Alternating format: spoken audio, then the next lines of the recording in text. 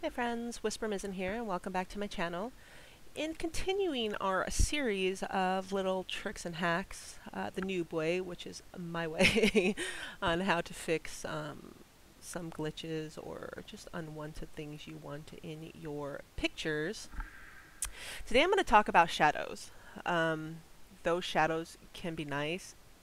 I'm very OCD, so a lot of times I'll erase specific shadows. I don't like how they turn out in my pictures, like especially the forehead. Let's talk about the forehead and the hair. Like, I can't stand that. So I figured out a way on my end on how to remove shadows, but kind of keep the quality of shadows within the hair.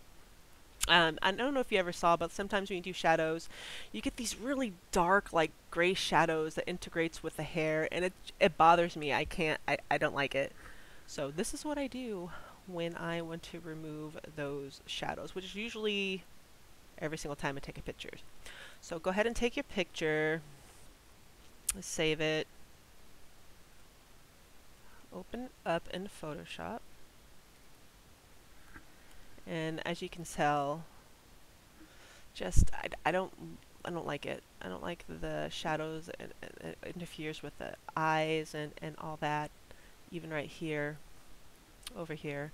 So I will go ahead and take a picture with shadows, and then I'll go into my slider bar and I will disable shadows, no shadows, and I will take a picture like that as well. And I'll save it. And I'll go back over here and I'll open that up. I'll go back to the original picture and I will select all. Control C will copy that picture, and Control V as in Victor, you paste it onto the picture with no shadow.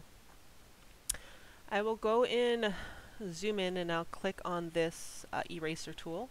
I prefer 50% opacity, and make sure that you check either one of these. It doesn't matter, but just the ones where it's kind of blur. So yeah. If you use the, I don't know if these called bars, like I can easily go and manage. I'll put it up in the video to show you what I'm talking about. I use these bars to expand the width that I want, and then I will go ahead. As you can see, there's two layers, right? You have your layer with no shadows, and then you have your layer with shadows. I will slowly go over these areas and remove those shadows. And I do this by just clicking, because sometimes, again, I do want to keep shadows, but not the really harsh shadows around my eyes.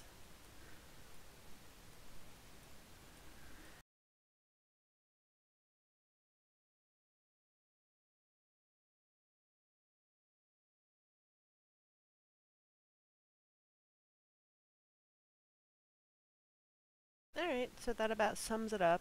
I'm going to go ahead and liquefy that in a few, and I'll do another video on that. But yeah, this is basically how I get rid of unwanted shadows on the forehead. I do not like them. They are no bueno. Did I say no bueno? No bueno for me. But yeah. Alright, hope that helped. See ya.